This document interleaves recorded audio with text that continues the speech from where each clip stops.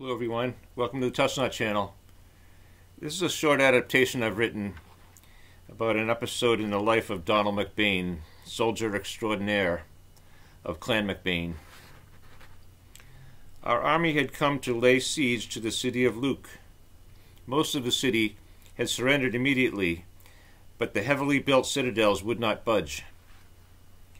The one positioned highest and built the strongest was selected by Donald and his men for their first attention.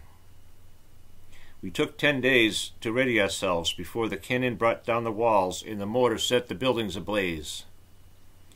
The local governor begged a parley while sending in secret for reinforcements.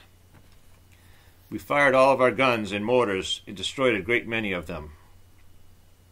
The Duke of Marlborough, the commander of Donald's army, selected 20 men from each grenadier unit to first hurl their explosives and then attack in a sword-in-hand charge, killing all inside the fortress with no mercy.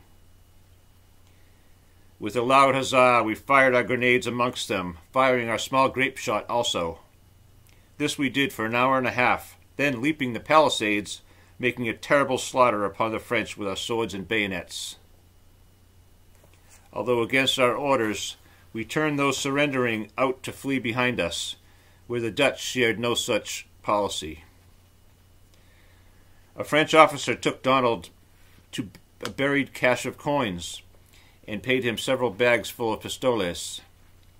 Making his way back to the fight, he picked up a hand grenade from a dead enemy soldier, designing to throw it at the remaining defenders, when it exploded in his grasp, killing several comrades about him, blowing him back over the palisade walls, badly injured. Burnt my clothes so that the skin came off of me. I and my gold fell among the Murray Grenadiers. I was like a dead horse from head to foot. They threw Donald into a trench of muddy water to douse the flames. There are perhaps a dozen or more stories like this that bear a look. I find this man fascinating. I hope you do too. Touch not a cat but a Targe.